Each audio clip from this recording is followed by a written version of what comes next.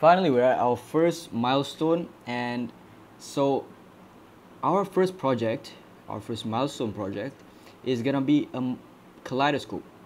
So you may or may not know what a kaleidoscope is, but basically it's a type of toy or a gimmick which you use when you put your eye through it, and you shine it through. You look through objects and so forth, and it provides a very unique vision with multiple colors and patterns that are pretty.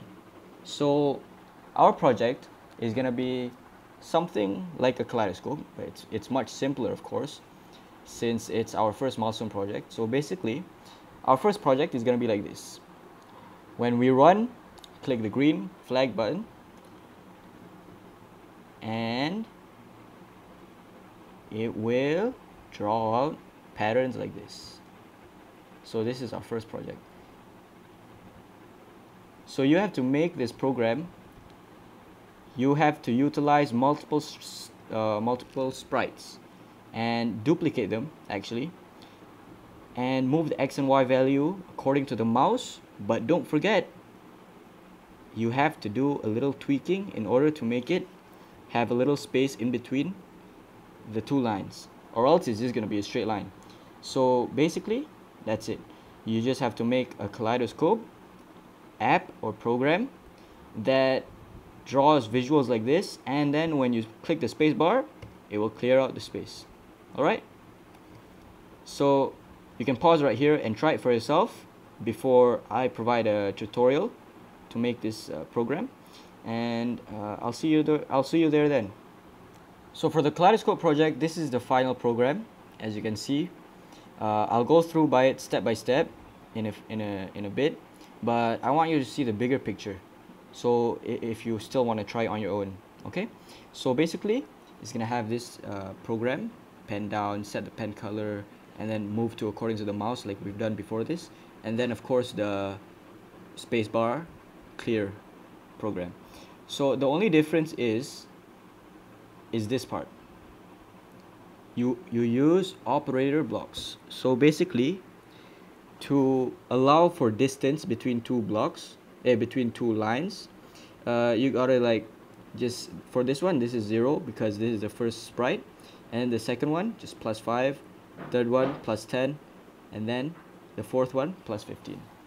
So you might be wondering, do I have to copy each one and then paste it and then do that and that?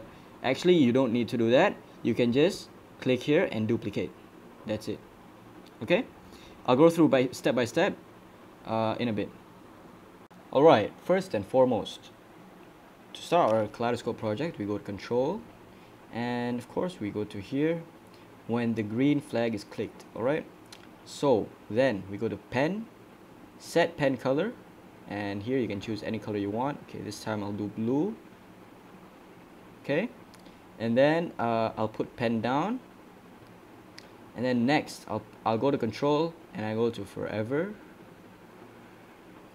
Alright, go to Motion, and drag this block, put it inside. Okay, this is the tricky part. Okay, so you take this operator block, put it here, and then another one for Y position.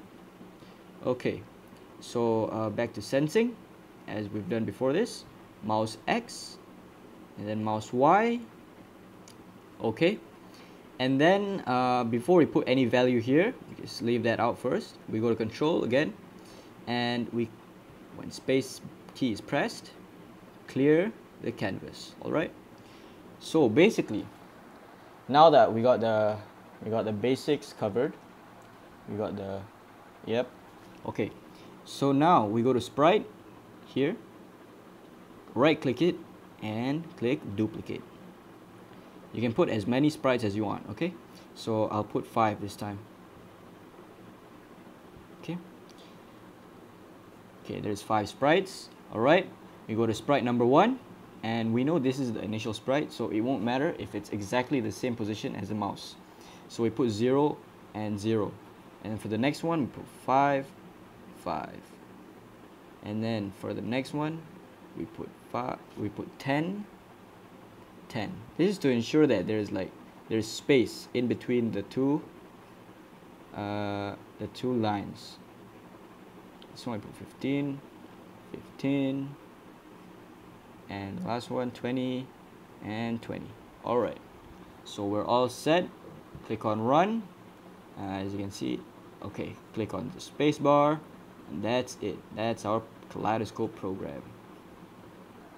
Alright, we're done for lesson 1.1, and now we'll move on to 1.2 in the next video. Alright, see you guys there.